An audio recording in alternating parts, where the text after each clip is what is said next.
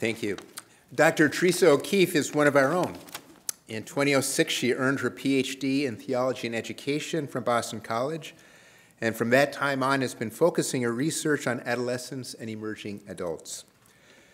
Since 2005, she has served the Department of Religious Education and Pastoral Ministry at the School of Theology and Ministry as Associate Professor of the Practice of Youth and Young Adult Faith.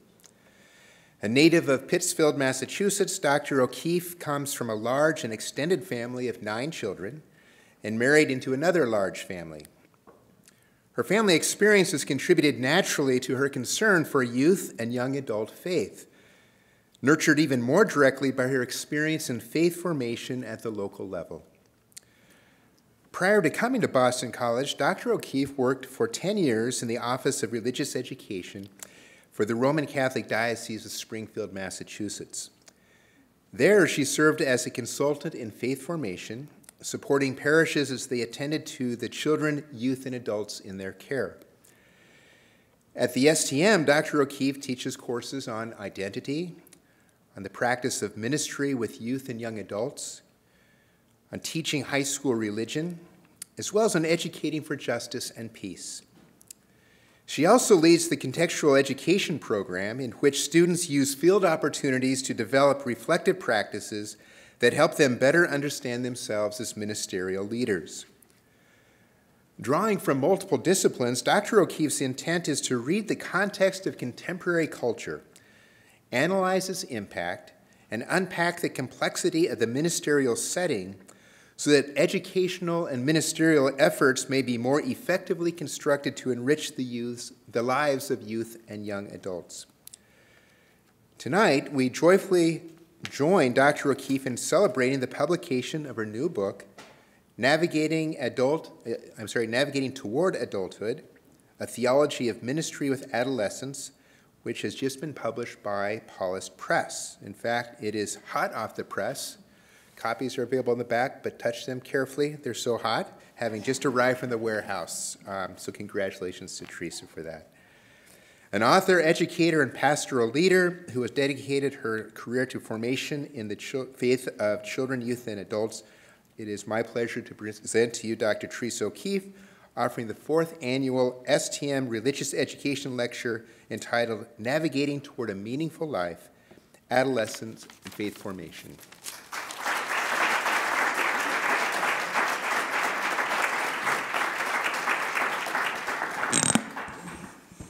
Bring this down a little. I'm not quite as tall as Tom, you might have noticed. So welcome. Thank you for coming here. I'm thrilled to see that I've filled at least half the room with friends and family who have no idea what the topic is, but are here out of support for me. So that's a great thing. That's a great feeling. So just to let you know where we're going tonight, let's kind of plot the course. There's going to be 3 major sections to the talk. One, I begin by saying, what do I mean by adolescence? I think that's something that's often under discussion. It's one of the first questions I get when I say to people I'm talking about them. They say, who do you mean? Then the topic of faith formation. Since this is the 4th annual religious education lecture, it seemed appropriate to speak to that topic. And then the challenge is, how do you get there? How do you get to a meaningful life? And that's going to be my focus of the last section, when you're working with adolescents and you're concerned with faith formation, how do these two come together? And I've already met at least one catechist in the room who hopes I have answers for him before he gets to next week's class. So adolescence, what is it? I get that question quite a lot when I address this. And I want to simply start by saying I'm considering the long transitional space, the movement from childhood to adulthood. Now, sociologists and psychologists will subdivide that into sections, and that's their purview and their bread and butter. That's fine. And I find their work helpful, not to question that. But what I'm looking at is what's happening across this very long transition. It's a very old word, adolescence. Some people will say it only started in the 20th century, but that's not, in fact, the case. It's been around since the time of Aristotle. I think there's the first reference of him using it and bemoaning the fact that they're so useless. But in it, it's always been understood as a time of movement and change. And I would suggest to you, this is the kind of movement it is. We're talking about moving from childhood to moving to adulthood.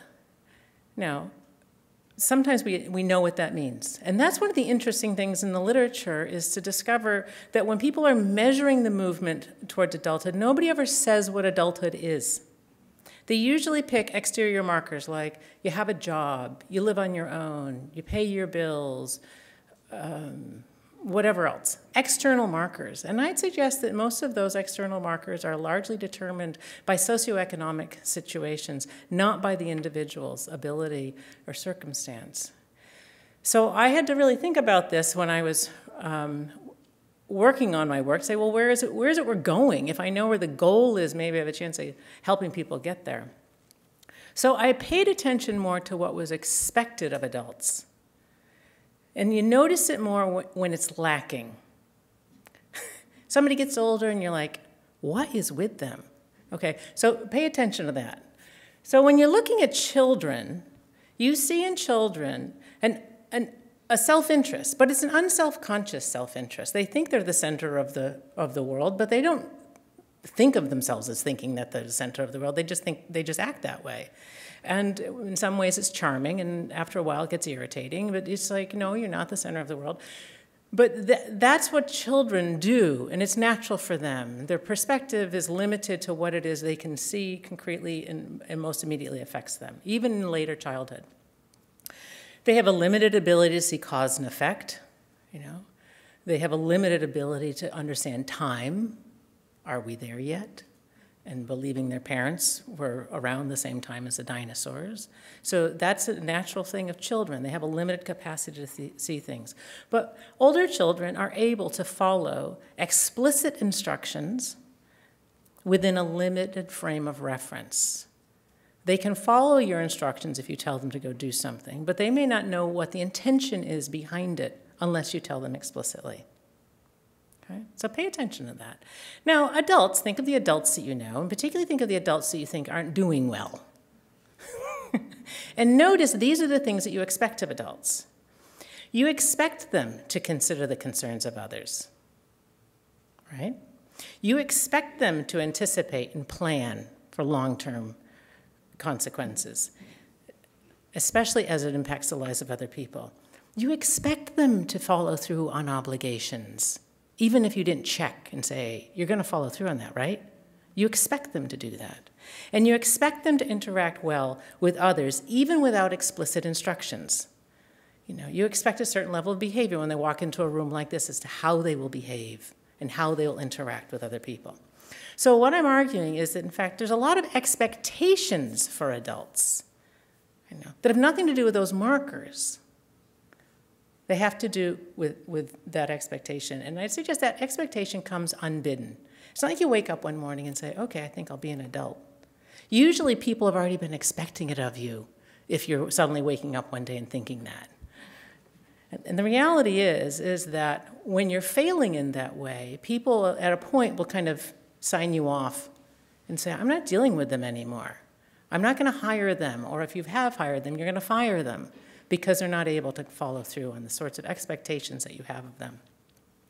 In very broad strokes, I talk about it as a move from an instrumental kind of engagement and seeing of the world to what I'd suggest is a more relational seeing of the world and ability to engage in it. And it's not simply an order of quantity in terms of what people have to know. It's an order of complexity. We need people to be able to engage in the world in a much more complex way. And in that, what I'm saying here is that mature adults need to recognize and anticipate connections among people, ideas, and actions. So what we do as adults, and you all seem kind of adult in this room, what we do as adults is actually very complicated. And it takes a long time to get here, or wherever it is you are. I won't speak for all of you, or hardly speak for myself. So what I'd like to suggest is that adulthood, and you can find this in the newest book, shameless plug, #1. So I came to define adulthood as the capacity to be responsible within the context of relationships. And you and I know when we are behaving like an adult, and you and I know when we are not.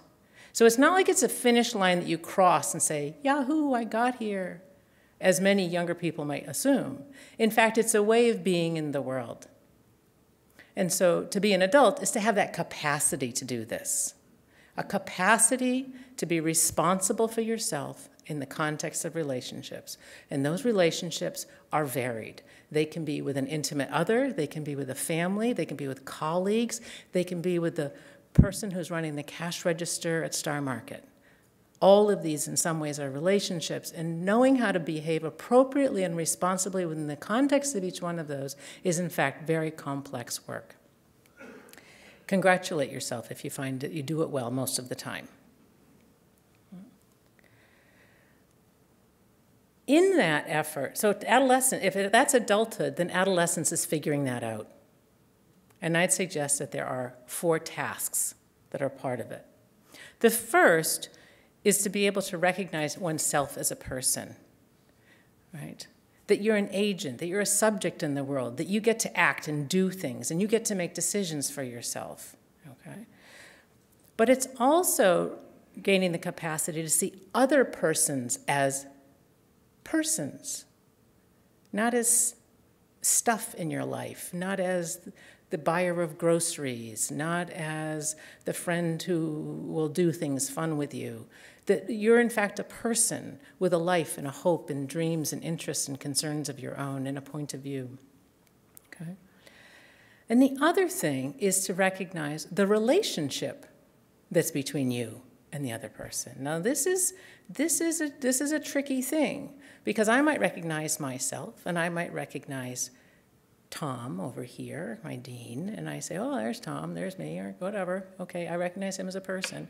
But I also have to appreciate that there's a relationship between the two of us, that sometimes I have to do things in benefit to the relationship, even if they're not immediately beneficial to me, like serve on some committee, for example, you know. But it's part of developing the relationship. You know, and it's not simply a matter of, as people first think of it when they first understand this thing about relationships, either I get my way or you get your way. It's realizing that what the relationship requires is this something negotiated in between. You know, that neither of us may get our way, but what we're doing is in fact beneficial to the relationship. Okay? That's a very complicated idea and process. So, getting to know myself, getting to know another, recognizing there's this something between us, so we got to negotiate, is very challenging. And the 4th task that's embedded in all of those is interpretation. I got to figure me out, I got to figure you out, I got to figure out the world, I got to figure out particularly what are people expecting of me, and how do I respond to that expectation? Right? So to be an adult isn't simply to give people what they've just asked. It's to actually think about it and respond appropriately. So have you come to appreciate how much work you've done to get here? All of these, the recognition of oneself, the recognition of others, the recognition of the relational space between, and interpreting all of those accurately is extraordinarily complex work that we expect to take place during adolescence if you are to function as an adult. And there's very little explicit attention given to that work in most formal educational settings. Okay? However, faith settings can be extraordinary spaces for that to happen. We'll say more about that as we go along. My brother, who's sitting in the second row on the other side, one day we were talking about somebody who was failing to do this well, and he said, they haven't figured out that they're in the driver's seat. They think they're still the passenger in the back seat. And he's smiling over there because he remembers this conversation. All right? So adulthood or adolescence is like moving from the back seat to the driver's seat. Okay? And I thought, that's a really interesting image and a really quick metaphor to pick up. But I thought to myself, it's too simple, it's too easy. In fact, learning to drive is a less complicated task. I have since learned to sail And I'll tell you, sailing is a lot more challenging and a really apt metaphor for what it is that adulthood is about. Why? First of all, there are no roads. You don't have an engine, you don't have brakes. And you're working in a world that's constantly in flux. There's wind, there's current, and you have to use all of that to get where you're going. That's extraordinarily complicated work, and much like adult life. The rules aren't clearly set, and the signposts aren't clearly out there, turn right or turn left here. You just have to go around for a while and figure, oh, I probably should have turned back there. I've suddenly hit a sandbar. You don't know these things until you're living them. But the reality is that we have to figure out how to interpret the environment well so we can figure out, should I have turned there? Or to use the appropriate term, should I have tacked at that moment? And it's different every day. The conditions are constantly shifting in life. And we have to figure that out in the moment, at the time that we are doing it, right? And the other thing that I found striking about it is that we're never perfect. Even the best sailors I have since met, they are always learning, and it's fascinating to me that they never feel like they've mastered it. They're mastering it. And same is true with adulthood. You can't say, well, I got that one covered. What's next? Right. Same with sailing, and it's something that you get better at, you get better at, you get better at, and sometimes you still make horrendous mistakes. Okay? So when we're talking about adolescence, we're talking about a really steep and challenging learning curve to move from the instrumental vision of the world that children do to the more complicated relational engagement that we're expecting of adults. How did we do it? Well, first of all, I think it's helpful to pay attention to what is it that allows the human person to make this change. Okay? The brain. A rough sketch. The brain develops from the brain stem up and around forward to the front of the brain. I did that drawing, isn't it good? Yeah, okay. The first thing that develops is the brain stem, and this develops in utero, so it controls, eventually respiration, but heartbeat and some really very basic things. As after we're born, our decision functioning for much of our life works out of the amygdala, which is in the center of the brain. It's also the place where emotion is modulated, if that's a word we can use for emotions. And that's, through childhood, that's where most of our decisions are made. They're quick, they're reactive, they're helpful if you are in danger, that you respond really quickly to something. But they're not very thoughtful. Okay? As we develop through adolescence, and the change starts just before puberty, there is a traumatic new growth of brain cells that happen in the frontal cortex. Okay? And so the human brain actually gains in mass around the age 10, 11. It starts earlier for girls than it does for boys by about a year. And what the brain is doing is getting ready for a tremendous growth spurt that's happening in there. We often focus on the growth spurt that's happening in this. It's in here that's in fact more dramatic, what's happening in the brain. So what it's going to take over the next number of years is that new brain cells are grown, and then they're going to start being drawn into use. And one of the important things that happens is, hopefully, is that, let's see if my thing works here. You probably can't there, is that the brain, the thinking process moves, or the decision-making process moves from the amygdala forward to the frontal cortex. So the frontal cortex is also known as the CEO of the brain. It's the one that it's good at making decisions, it's good at changing its mind, it's good at thinking things through, all right? This comes on board through adolescence, right? And doesn't come to full maturity to the adult brain until about the mid-20s. So we have at least 10 years, closer to probably 15 years, of our brain changing, moving from a child's brain to the ready adult brain. And over the course of that time, the brain is getting rewired, repurposed, and organized in new ways. Another significant growth, and this isn't, I'm just highlighting a few of the more important ones, is also the cerebellum. The cerebellum kind of adds to the cerebellum's always been there, but if it gets used during this time of life, it actually helps the rest of the brain organize better. So the brain is going through dramatic changes, which then allows for the young person to mature in a really helpful way. What becomes of this? What does it mean? You gain the ability to look beyond the immediate and the concrete. Right? You can begin to think in terms of ideas. You can begin to appreciate both history and time future. Right? You begin to recognize values and their inconsistency. And you get a bigger sense of ideas and interconnecting concepts. So what the brain suddenly allows the human person to do is ideate, to think of big ideas, to recognize things beyond themselves. And I often call it seeing the invisible. So the child is more drawn and limited to the concrete. The adolescent brain begins to comprehend in the area of ideas, and eventually complex ideas, okay? So they're primed over that time to start asking big questions. Where am I? What is life all about? What are we all doing here? What should I be doing here? Okay. And ready, as they begin to recognize it, ready to be part of something larger themselves.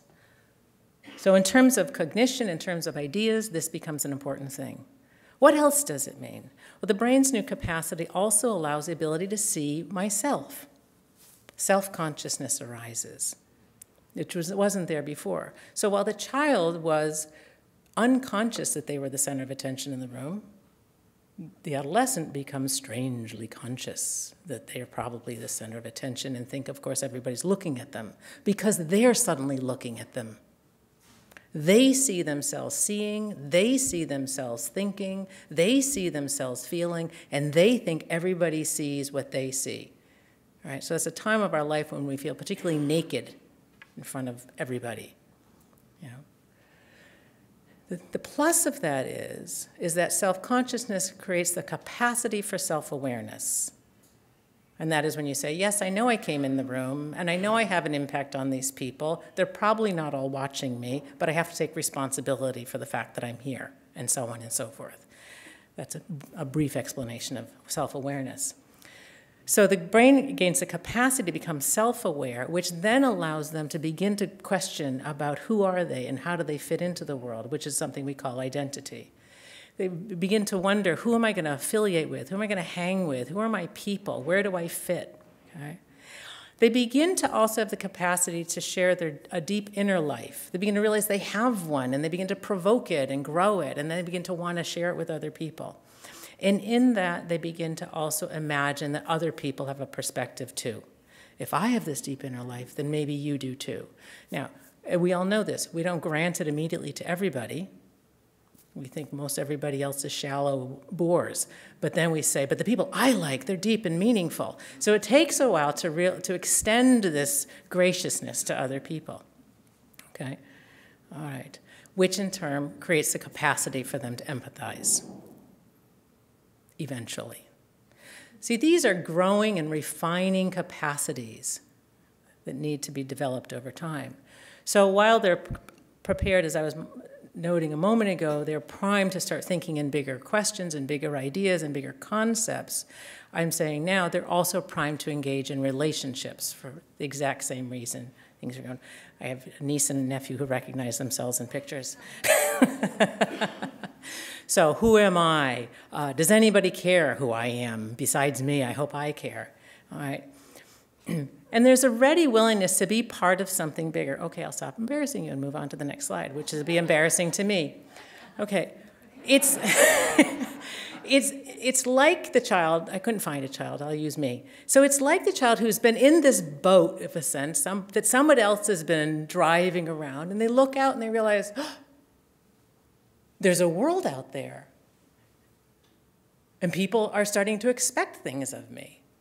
And what's interesting in adolescence, we've been there, but we see it also in the adolescents we work with, they usually feel it before they can name it. And they feel it in the sense of people's expectations. And they get frustrated and angry because they know it's there, even though they don't even know why.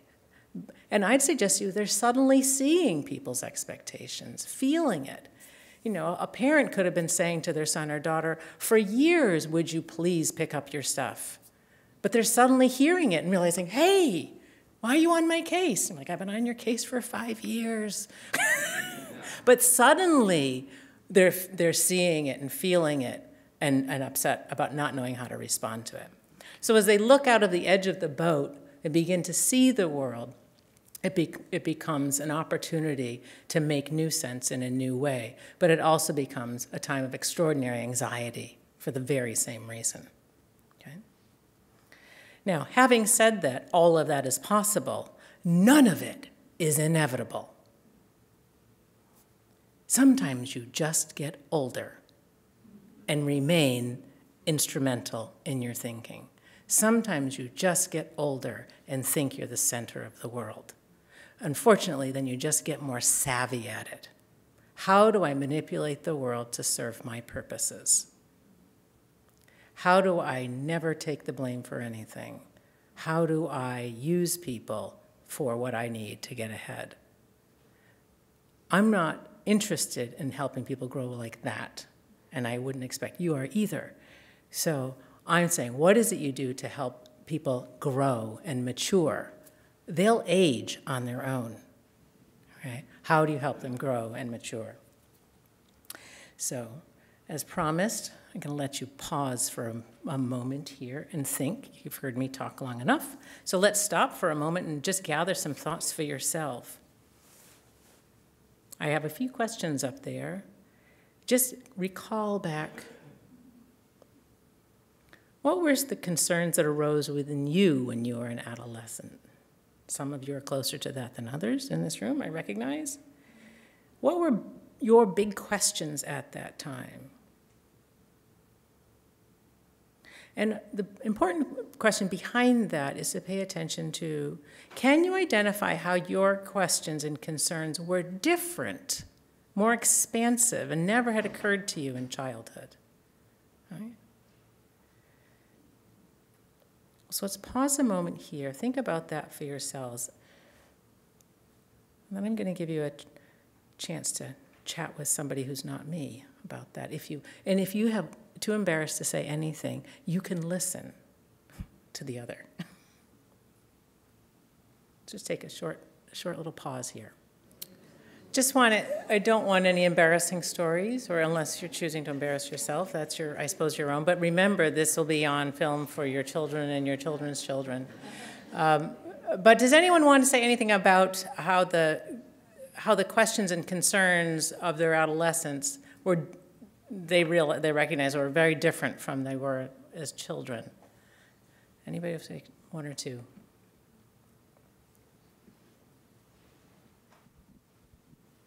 My name is Joe Kabatis. I'm a member of Pax Christi, the Catholic Peace Group. I'm a veteran for peace. Mm-hmm. And my adolescence was covered by the Vietnam War.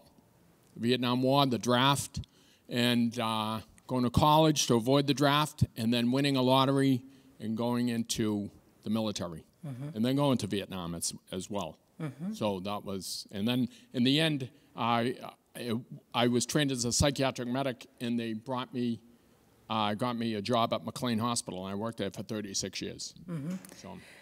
So some respect. Thank you for that history and for that, but how does that address the question? What was a concern that was different for you in your childhood? You certainly said this was a social situation, a historic moment that was different. Right. But can you see how your own concerns were changing in that time, besides the fact that you were concerned about getting drafted? Yeah. Oh, well, I was brought up in South Boston, which was very militaristic, mm-hmm. Irish Catholic. 25 of my neighbors got killed in Vietnam, one of the highest rates of any part of the country. Mm-hmm. So there was a lot of pressure for military, as well as growing up with a lot of veterans from World War II. So, I mean, there was a lot of militarism, and then going to college, there was anti-militarism. So I was caught in between, both going and not going. Great, thank you. So that was the... All right, so one of the things I'm hearing in that is, and this is a really appropriate thing, he's got two different, in a sense, worlds competing, but the more formative one is saying, well, of course you're gonna be in the military, this is what we do, right? So, again, as a child, you're not as aware of those things, but as an adolescent, you begin to realize, I gotta be a part of this somehow. Yep. Okay, a Catholic school student for my entire life. And as a child in elementary school, it was Sister Says. Come high school, we were really asking some rather serious faith questions. And the good sister who was teaching religion couldn't answer those questions. And she had been a convert from Protestantism to Catholicism and then became a religious woman. And my classmates and I could not possibly understand how she could have made those decisions without knowing the answers to the questions that we were asking. So it was a whole different way of looking at it. Yeah, but what's interesting in that, thank you.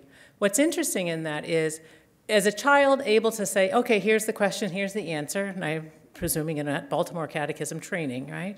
And so there are questions, there are answers. We don't need to work beyond that. So that shows you, and it's a good illustration of kind of the concrete seeing of the child, who's perfectly satisfied for whatever reason. If these are your questions, these are your answers, I'm happy with that. You get to the adolescent in high school saying, yeah, but why about this and why about that? And so to ask provocative questions that aren't in the book can be distressing to the teacher who's like, I don't know anything beyond the book. Yeah. We famously have an aunt who says she was excommunicated who knows how many times while she was in high school because she asked questions that weren't in the book, and sister couldn't answer them. But that's the nature of adolescence, to begin to ask questions and not just say, well, it's in the book, just answer them. Now, granted, you're going to have younger adolescents who say, listen, I don't know what your question is. It's in the book. Why are you asking other questions? But you're going to have others who are very provoking and provocative and pushing. And that's an indication of the maturation process. Okay. Anyone else want to add something? Oh, geez, my brother over here. This is good. This may be embarrassing for me. Hey there. So as I was laughing here with some of my other relatives, but as I reflect on the question, I think my view of the world was really very small. It was more concerned about just hanging out with my buddy Fitzy and you know, whatever trouble we're going to get into that day. But it was a very, you know, provincial perspective of the world of, you know, whatever we were doing today. You know, never listened to the news. Wasn't really a perspective of mine. You know, the big questions of the time for us were, are we going to get caught doing this? You know, which is, you know, very different from today, where, you know, as an adult, you're thinking much more long term and you know, what are all the different things going on in my life and how they play out. But as an adolescent, it wasn't much further than, you know, my best friend and what we're going to do in the next hour. Right, right. And that's exactly right. One of my favorite theorists is Robert Keegan on developmental theory, and he talks about second order and third order, and I'd suggest that adolescence is that shifting from, maybe, second to third order. And second order is only concerned about, if I do this, do I get caught? They're not concerned about what's behind this. They're not thinking long-term consequences, not even as far as who's going to get hurt or will somebody be upset with me, which are more relational kinds of questions. That can come later in adolescence, depends on who it is and who's prompting and supporting that change. But all of these things we're talking about, a limited worldview, a limited sense of concerns, satisfied with simple answers, that's very natural for children. But in adolescence, the world begins to push you, you begin to get pushed to start thinking in bigger and more expansive ways. Thank you for taking the time to do that. Now, so you can begin to appreciate that your own adolescence was, I'm sure, a very rich time and a huge transitional space, right? Then the question becomes, well, what do you do about faith formation? You know, if this is the topic, adolescence and faith formation. Some people might say, well, this is the hardest population to deal with. And the reason that it's the harder population to deal with is because they're not children anymore. And you can't just say, here are the answers, study them and pass the test, or even if you're not even sure there is a test, like, I'm not sure. But anyway, the point is that adolescents, because they're potentially inquiring, they put a whole different spin, even if they're inquiring about the worth of religious education. Okay. So the first thing that we have to deal with, though, is, I mean, really? Religious education in this day and age? Oh, come on. First of all, nobody's here, right? So Pew Research indicates that more and more people are not showing up in more and more religious places. Okay? What's interesting to me that in the research that's this year, 2018, they're suggesting that 32% of Massachusetts residents will describe themselves as nuns, meaning people who have no religious affiliation. Right? Now, I wasn't expecting you to read all that fine print on there, but that's an important thing for us to pay attention to, and it makes it much more challenging. Right? The other part of that is among Catholics, is this the number, quote number 2 there, item number 2, Catholicism has experienced a greater net loss due to religious switching than any other religious tradition in the U.S. Now, you start with the fact that it's a very large religious community in the U.S., but so it has opportunity to lose more people. Right? And so the Pew Research indicates for us that 34% of Massachusetts residents identify as Catholic. So only 2% more than identify as nuns. That's significant. And Massachusetts is one of the most Catholic states in the country. It's only really surpassed by Rhode Island, which is about 41%. Okay? So here we are with the largest concentration of Catholics, one of the largest concentrations of the Catholics in the country. So what are we going to do? And why is this the case? And the largest decline happens among adolescents and emerging adulthood, so which is the later adolescence in my book. So it happens anywhere between the ages of 13 and 22. This is the biggest drop-off. Why? Well, one, I'd suggest, is because they outgrow God. They outgrow the image of God that they have in their head. Don't you love Gary Larson? Okay. This concept of God as some guy in the heavens who does stuff is no longer helpful. Okay. Christian Smith, in his book Soul Searching that he published in 2005, he came to name this image of God that he found among some adolescents between the ages of 13 and 17 years old is what he called moralistic therapeutic deism.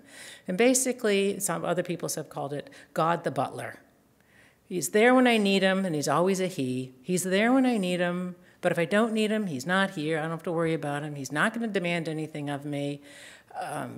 You know, he just lets me get on with my life otherwise. But if I need something, I can call on him, and he probably should do something helpful. But he's not at all demanding. Well, how could he be demanding? His job is to help me, not to be demanding of me. So this image of God, I suggest, is also a very childish image of God. And what's unfortunate for us is that we haven't done much work to replace it with anything more robust and appropriate for an adult. And so that's really the challenge of us and in the church. But that's also largely more of a cultural reality, too, because, and this is a New York Times article that was in the paper just the other day, that this author is bemoaning the fact that it's harder to talk about God because the culture, even though we call ourselves a Christian country, in the culture, people don't even know what these words mean anymore.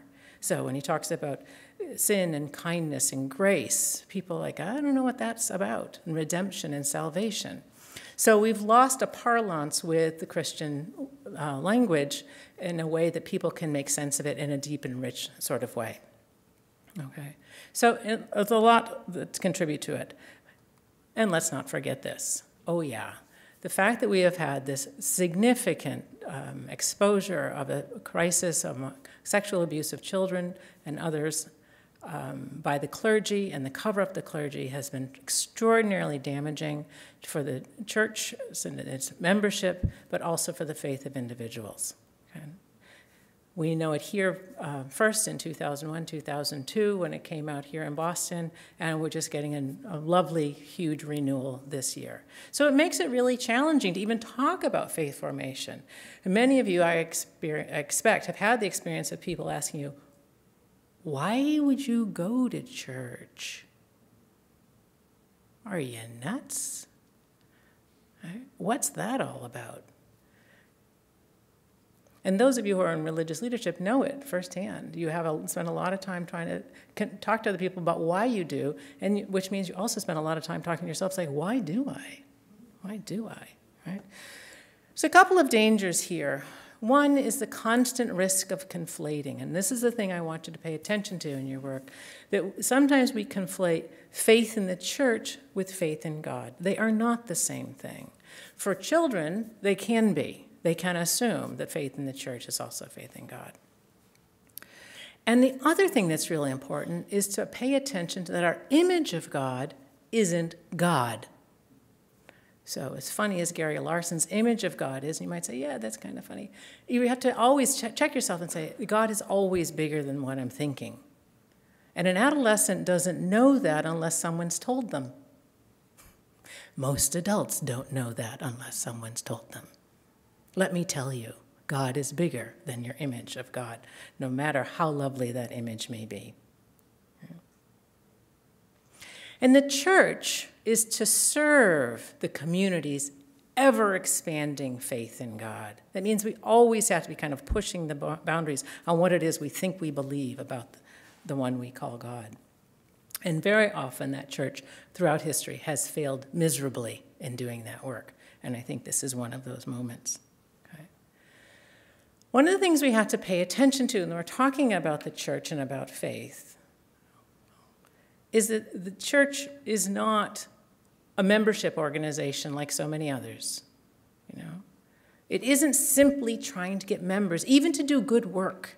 And it's not simply a good works organization. It's not saying, how can I get people to join the ranks, pay the bills, keep the lights on? How can we get people to join us? It's not that. You have to have a community of people, but its first work is not that. Its first work is to be a community of belief. And what I mean by that is it offers a horizon about what life is about. How often, though, do you hear that spoken about in any kind of setting, right? A community of belief that's offering a meaningful horizon, an ultimate horizon about what life is really about. Okay. The term horizon is used in philosophical and theological sources to talk about what's ultimate. I have a quote here from Hans Georg Gadamer, a German philosopher, who says, "The horizon is the range of vision that includes everything that can be seen from a particular vantage point. A person who has no horizon does not see far enough and hence overvalues what is nearest to him.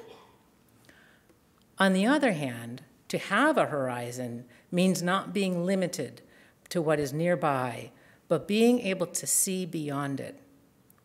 A person who has a horizon knows the relative significance of everything within this horizon, whether it is near or far, great or small."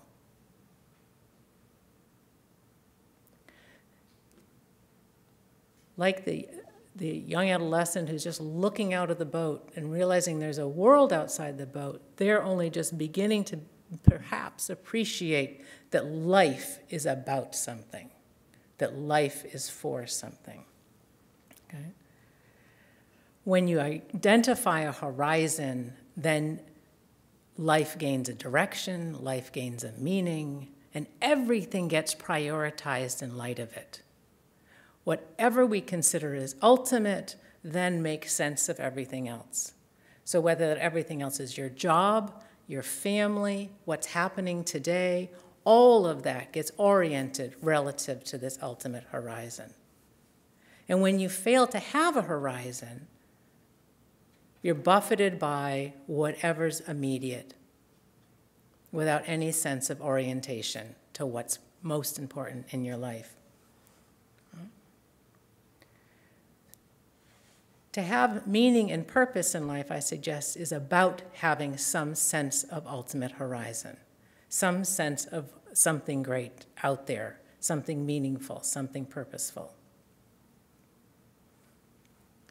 All right, again, I've spoken for a little bit. Now it's your time to think. I'm not doing all the thinking here.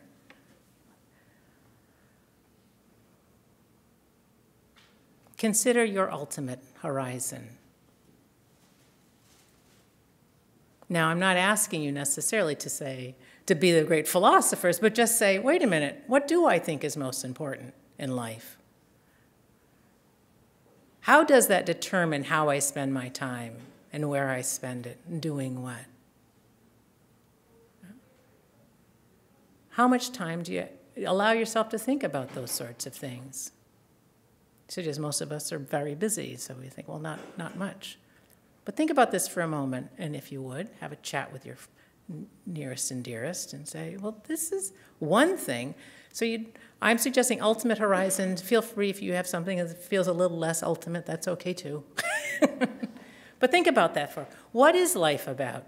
What is its purpose? And how does it determine how you spend your time and energy and where you spend it? Anyone interested to say something that occurred to them in just the conversation about this? It doesn't have to be you're telling me what your largest purpose is, your widest purpose. But even just, let's start with this. How many people found it really easy to talk about that right off the bat? Raise your hand. Oh, there's a handful of people. I am impressed with that. Good. One of the biggest challenges is that people don't talk about this stuff. And so when you're turning to somebody else, younger, you're on the spot and you usually come up with really bad things. Right. But did anyone want to share a thought about what occurred to them in that? Yep. I shared that as one matures, as I matured, I lost things. I lost loved ones, I lost jobs, I lost money, I lost possessions all things I had previously valued enormously. And so perhaps, now that I'm thinking about it, because no, I don't have a lot of time to think about this or have been invited to think about it, but perhaps the horizon is what's left when you lose or when you have seen other parts fall away. Mm-hmm. And what the value is, what the purpose is going forward. Mm-hmm. Thank you, yeah. That those things that are intermediate are disappearing, thinning out, and you can see it. And this is a really interesting thing about the concept of horizon. When do you get to the horizon? Never. It just keeps moving. So even as you grow and change and move, it's moving too with you. It's ever expanding. Dan? I find that, is this on? Yes.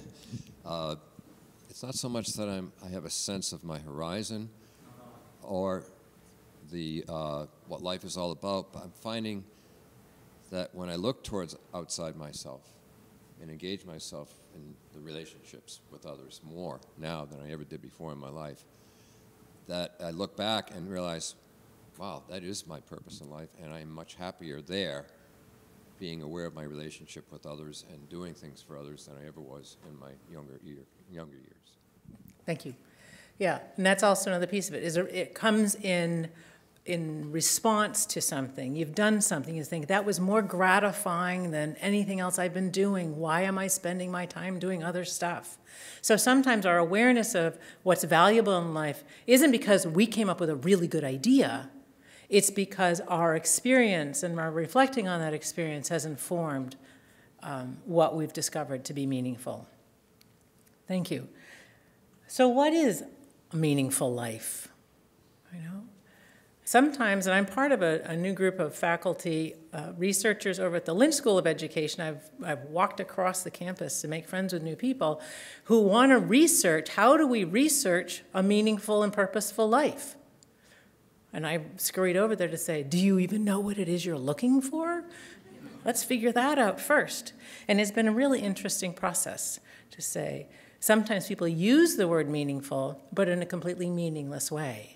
Sometimes they use the word purposeful in a sentence, but in a purposeless way. So you have to kind of pay attention what's behind the language. So what is a meaningful life? The Christian tradition offers a horizon, but we don't often think of it that way when we're saying things like the Nicene Creed. This is, I don't know if you can see that well, but those of you who are familiar with saying this on a regular basis, this is the first stanza of the Nicene Creed. We believe in one God, the Father Almighty, maker of heaven and earth, of all things visible and invisible. It's been with the church since the 4th century, and we just might think, well, that's just some kind of odd code we say somewhere during the Mass. I'm not even quite sure. If I thought about it too long, I'd probably get confused. I'm sure it's antiquated and whatever. But what this stanza is saying is that all life, everything we see, this church believes comes from one source. Everything. Me, you, the furniture, the air we're breathing, our likes, our dislikes, everything comes from one source. So what? That means, and this one source we believe makes everything in love and is expanding constantly. What does that mean? It also means then that we believe that that creation that we're living in is not ultimately in conflict with itself. That everything here, everything that we can imagine, is never outside the consideration and power of God. Not you, not me, not nasty people, nothing is outside God. You cannot get outside that which is making you. So the church believes that everything comes from one thing and returns to that one thing. And all of that happens with the power of love, this thing we call love. Edward Hannenberg writes of it in his book, Awakening Vocation. The infinite horizon of the human person is nothing less than the mystery of God. What grounds our knowing, as well as our choosing and our loving, is neither an unending emptiness nor absolute being.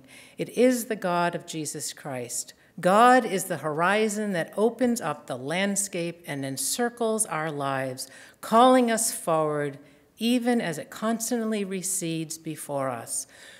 We can never capture the whole of it. We can never figure it all out. And it's not mystery because we haven't figured it out yet. It's mystery in that, where'd this all come from anyway? What are we doing here? The fact that there is life is itself mystery.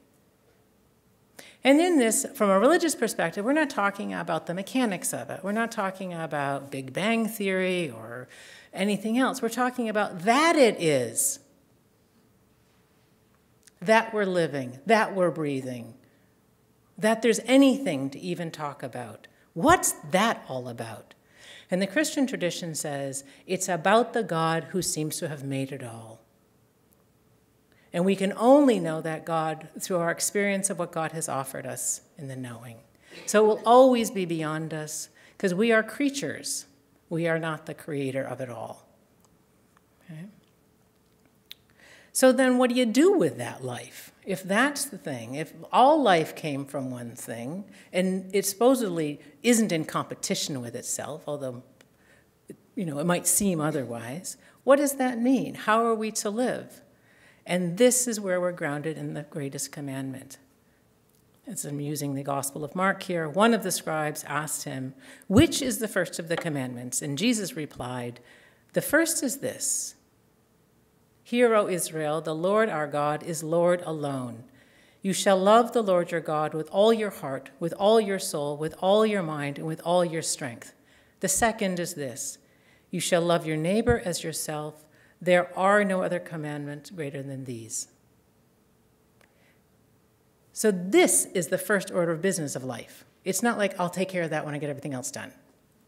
After I get the kids in bed, if I get my job taken care of, after I've dealt with the millions of obligations that I have, then I will get to loving my neighbor. But first, I've got real work to do. That's real life, and I don't know what this religious stuff is, but I'll do it when I've got time. Okay? Christian tradition is saying, no, the first thing we do and the last thing we do and everything else that we do in between is love. And if we do it, life goes well.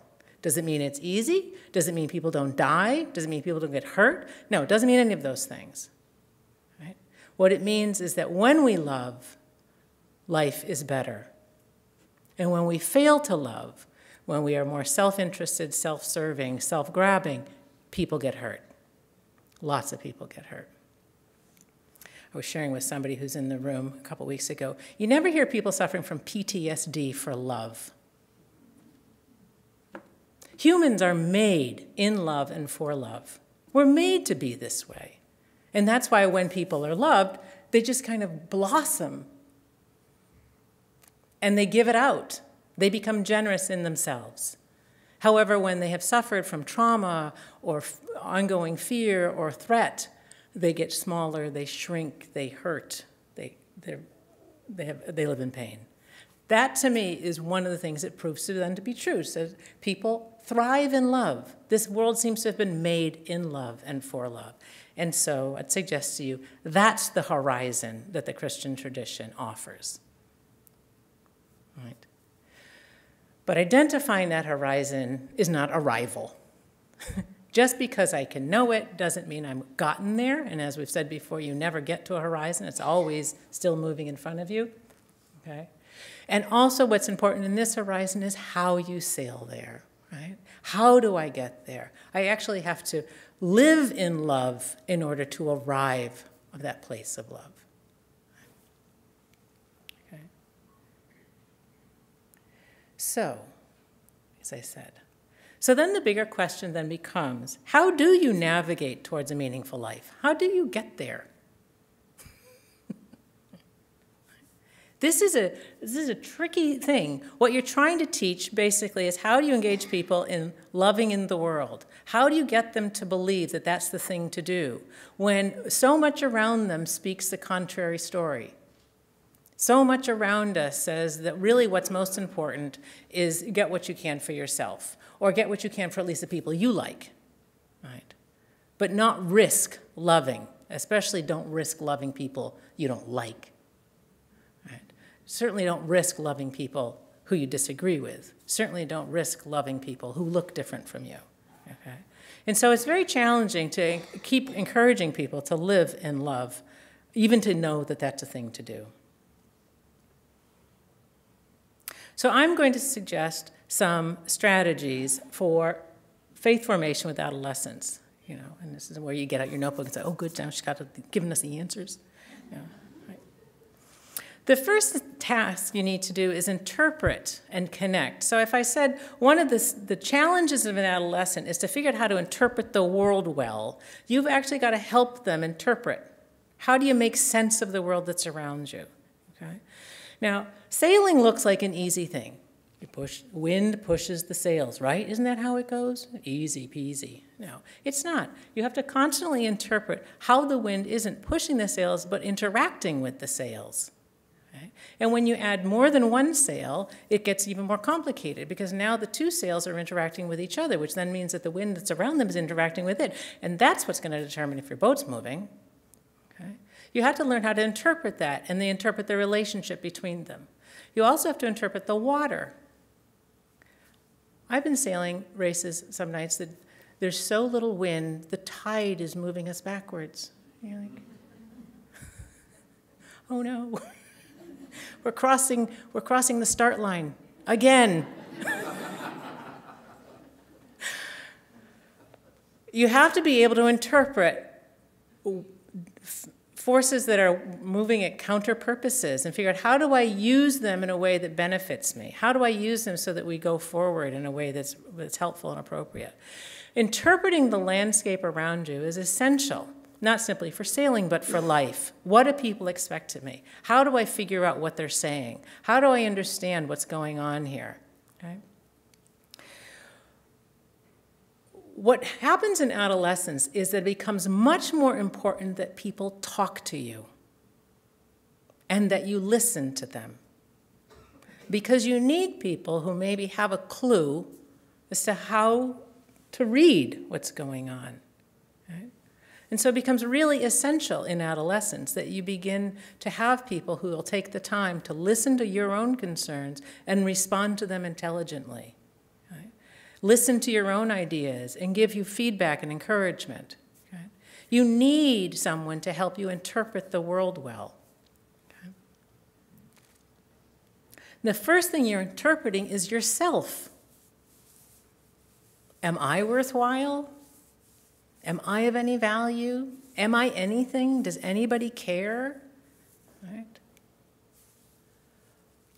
This little image here was a very small plaque, like 2 by 3 inches, given to me when I had my confirmation by a very good friend who gets a dedication in the book. I still have this plaque. I'm sure she had no idea that it was as important to me as it was to her when she gave it. But it had a tremendous message on it to me. What we are is God's gift to us. What we become is our gift to God, which means that we're always, in a sense, as I understood it, always giving back to God what God just gave us. Right? And that it's an ongoing process. So this little plaque helped me kind of interpret my life in a certain way. That my life was a gift, but it was a gift that I was constantly receiving and I was constantly returning. Right? What a tremendous gift that was, I think back to that. And that's why I still have the plaque. And it's on my desk at home next to me when I'm writing books like this. Okay. So we need to help people see us and see our value. We do not do it alone. We also need to see other people and their value, that they're no longer just things. And it takes then the time for us, as we're growing, to start listening to people, not to assume that we know them. They say, oh, you've been my friend since I was 4, I know all about you. And we're saying, no, you don't know all about me. Take some time to listen to me. Take some time to hear my side of the story. Take some time to attend to what I have to say. Interpreting ourselves and others along a horizon of love is careful work. It's graceful work, meaning it's full of grace. It gives us the opportunity to give and to receive love. Right? Call to mind those people in your life, significant and minor, who helped you see the value in yourself.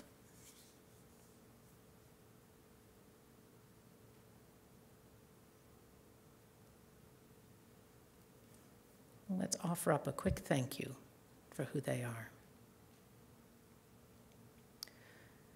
Another thing that's an important element within the Christian tradition is that my value cannot come at the expense of somebody else's, right? Which is also often a common way of looking at life. If I'm supposed to be good, then you've got to be bad. If I'm supposed to be great, then you have to be small, right? But the Christian tradition says, no, your value is grounded in the value of the other. If they're not valuable, then you're not valuable. But your value is wonderful and unique and beautiful, and their value too is. You've just yet to see it. Right? John Zizioulas, who's a Greek Orthodox theologian, talks about our discovering our personhood in relationships. That we're just humans. Our nature as humans is just one of close to 8 billion right now. There's nothing special about being a human. He said what makes us discover our unique humanity is when somebody recognizes us as a person. When they see us ourselves and they say, yes, you. Right? I hope and expect everybody in this room has had somebody create that experience for them. That our sense of our value, our unique value, only comes when somebody else recognizes us and sees us for ourselves. If we're lucky, this doesn't happen just once, but it happens again and again over time with multiple people. right? And this helps us ground our sense of our value in ourselves. We cannot talk ourselves into our own value. We actually need other people to help us discover it within ourselves. Right? Our value is connected to the value of all. And so if as I begin to appreciate that I'm somebody, I also have to start making the effort to discover that you're somebody. I have to start granting to you the graciousness that I hope is granted to me. And that's a practice that needs to be practiced throughout adolescence and hopefully then throughout adulthood. But it's only introduced at this time in life when people are beginning to say to you, get out of yourself, notice who else is around, pay attention to them, and listen to them. Another important element that goes with the interpreting is making connections. Now, I indicated before that the brain is growing, and one of the interesting things about the brain is that it's creating new synapses, new connections among brain cells. And what it uses again and again gets protected, they get myelinated, they get kind of solidified, and as brains do, and whatever, that might be too rigid a term, but they get strengthened, those pathways in the brain. And those pathways that maybe happen once, a single experience, a single event, those pathways get pruned over time. So your brain grows in mass and then decreases in mass by the time you're in your mid-20s because the brain has pruned away stuff it didn't need very efficiently. So there's a great little use it or lose it metaphor that goes with the brain development at this time. And so one of the developments that needs to be prompted is the connections that are made among things. And while this adolescent is growing and making connections among ideas and among people and among concepts, their brain is literally making connections. And the more they do it, the more reliable and smooth and efficient those connections become. But if they never do that kind of stuff, they never get any good at it, whatever those are. So you have to assist in making connections. Right? So one of the important interpretive works that we have to do as a church is to make sense out of the tradition in a way that can then be accessed and valuable. So I'd suggest to you these concentric circles as a way of thinking about how we start making connections. If you look in the middle circle, I have suggested are practices. These are the things we do. This is the stuff that we ask for. So whether those are moral instructions, do this, don't do that, the 10 Commandments and so forth, or they're the sacraments and behaviors that we have, or prayer forms, the stuff that you can teach a child and they will get right on the test if prompted appropriately. But you get to adult and they get to adolescent and they begin to say, why are we doing this stuff? I don't want to do it anymore. It seems stupid. And if the practices are just practices on their own, disconnected from anything else, you're right, they do seem stupid. And they seem like a waste of time. Stop it, right? So you have to be able to connect those seemingly innocuous or crazy practices with what's behind them. And I'd offer to you that our practices are shaped by the values that we're trying to communicate. Right? Those values are then shaped by the ideologies that are around them. So in this situation, we're looking at a theological perspective. Okay? And that value, or those ideologies, are shaped by that ultimate horizon. What do we believe about what's ultimate? Now, if you're looking at an adolescent growing out of childhood, they're going to have been really they're going to be able to see the concrete, but they won't see the values behind it unless it's prompted, invited, encouraged, instructed. And not just once, but again and again and again, until people say, oh, I get it. And then they start teaching it for you and say, see, this is the way it works, right? But you have to start that conversation. And again, it's a lot about talking. It's a lot about communicating. So, for example, if we have moral instructions about do not kill, do not harm people, don't hit your sister, or even instructions about sexual behaviors and injunctions against things, we might say, well, yeah, they seem like a silly list of to-dos or don't-dos, right? But if we begin to think more largely about, these are all grounded in a sense of the human person and the person's dignity and value, right? So we don't kill because we value the creation that God has made in this person. We value where they are in the world and what they're offering us by their life. Right? And if we want to live out these values, that's why we do these things. Right? Again, those values are shaped by ideologies that then order those values. Which one's more important than another? Or in a given moment, how do two goods get organized and prioritized? So these can be kind of complicated ways of thinking, but when you start to think about how do I even just talk to an adolescent about why we do these things, it prompts you to say, well, what's the value behind it? Why do we do these things? What is the church hoping to communicate in them? And then you begin to broaden the conversation, because then what happens is you begin to say, while the practices are important, the values behind them are more important. And sometimes then we need to say, the practice is no longer communicating the value. Or in a given moment, you can say to the adolescent, this practice isn't communicating the value that we care about. And so in this moment, we're not going to do that practice. Right? But you're showing them the inner workings behind how do we live a life of meaning and purpose within the Christian tradition. It's not simply follow the do list and don't follow the don't list. It's a way of thinking about how we engage with the world. It's a way of thinking about how do we live and love with one another.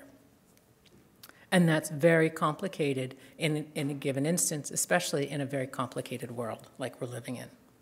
Okay. Another thing I would suggest is ballast. You have to provide ballast. My favorite part of the boat is the hull, or is the keel on the bottom, because it means my boat won't tip over when the wind is strong. But one of the things that's problematic today is we expect a lot of young people to do things on their own and go out there in the weather on their own. And smaller boats, while agile and fun, also tip over very easily.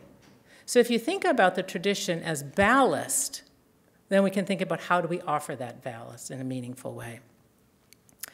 So we have here, one of the things that we have that's really valuable is our stories of who we are as a community of people. Alistair McIntyre says, "For the story of my life is always embedded in the story of those communities from which I derive my identity. I am born with the past, and to try to cut myself off from that past is to deform my present relationships." So we have to think about, well, what are the sources of our stories? Okay. For me, it's Scripture, certainly, as a Catholic Christian, but it's also the stories of the saints. And these are my patron saints. I call them my bench. Right? So St. Theresa of Lisieux, St. Theresa of Avila, St. Anne, the mother of Mary, and St. Elizabeth, the cousin of Mary. These stories help and encourage us and direct us, and also they companion us. I am not alone, even when I am by myself, for they are with me, even if I can't see them. Right? They provide direction and encouragement. I'm not going to take the time to read this one here, but this was the reading from last Sunday, where the young man asked Jesus, what did he do to gain eternal life? And Jesus said, give everything away, and the guy left downcast. And how much is that like a story of today, where we're afraid that our real salvation is in what we own and what we can gain and our possessions and our income. Our real security is in our income. And Jesus is saying, no, your real security isn't there. The third thing that we have to offer are practices that keep these things up, something that we share together. You can't just say to the adolescent, go do those things because I'm sure they're good for you, but never do them yourself. You actually have to invite people into practices as things that you find valuable yourself. Okay? And to go on with one of my favorite lines is that you get good at what you practice and you never get good at what you don't practice. Okay? So if I'm looking here, these sailors in these round-the-world sailing boats, they're much better at sailing than I am, but they spend a whole lot more time doing it than I do. Okay? Similarly, when we're asking people to pay attention to the presence of God, it's something we have to practice. And our liturgical spaces and worship and practices aid us in that. They help us see God's presence outside that space. But I'd also suggest to you God's presence outside that space also informs what we bring to worship and prayer in religious spaces. Think of your religious practices that shape you, or the things that you do on a regular basis that help keep you on course.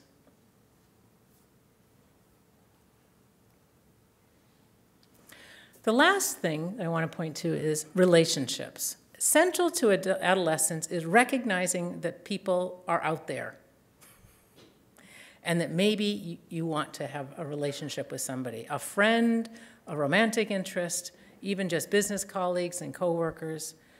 But one of the things that few people talk about, they say everyone's got to have relationships, you should have relationships, young people should have relationships. Nobody tells you how. And it's one of the really challenging things going on right now, is that adolescents and young adults are told to get themselves a relationship without any indication as to how to do that. We are made for relationships. This is shameless plug number 2. We are made for relationships, but we are not automatically good at them. In fact, we're lousy at them much of the time. They require practice. They require practices like listening and speaking so as to be understood and to understand. They require vulnerability. They require forgiveness. They require all sorts of stuff, much of it messy, but a lot of it graceful, full of grace, okay? And I'd suggest to you in religious communities that a really important element of this is what I call in the book robust relationships, particularly with non-parenting adults. People who see you, know you, and value you still. Okay? Parents can be lots of things for their kids. They can never not be their parent. And we all know that as children and as parents, right?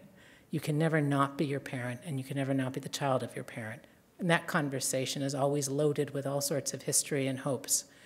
But another adult doesn't come with that stuff for you. And so we need to encourage non-parenting relationships with young people so that they can begin to even hear themselves think with somebody, test out ideas. Because in the world of relationships, everybody needs apprenticing. So there's my teacher. They are our sailing teacher. Similarly, relationships with Jesus have to be preceded by relationships with real people who love you, right? Belonging to a church has to be preceded by a community that's invited and is worth belonging. Right? So the onus is on us to reach out, to be present, to be inviting, to be there. Okay? Edward Hannenberg says in another place in his book, communal structures of support and accountability, a shared vocabulary, regular rituals, time with friends, and a place for fellowship, tasks to accomplish together, this is the stuff of church. Participation is a doing with and being with others. It is also to take part, to have a stake, or to share something. Religion or church is not simply a resource from which I draw, it is an arena within which I act. I take part in something larger than myself, and I do it with others. That's what religious communities are about. They're not simply membership groups. They're about something larger than ourselves and a community that shapes our vision and our interpreting of the world. So we finish with this thought. Ask yourselves, what stories provide your ballast? How do you make sense of life? Who is your community? And can you ever imagine inviting an adolescent to that and telling them why you like it so much?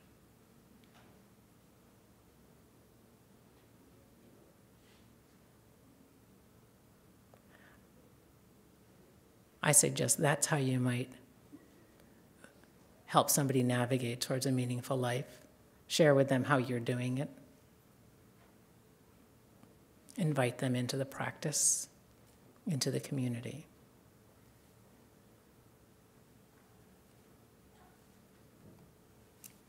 Here we are. Thank you.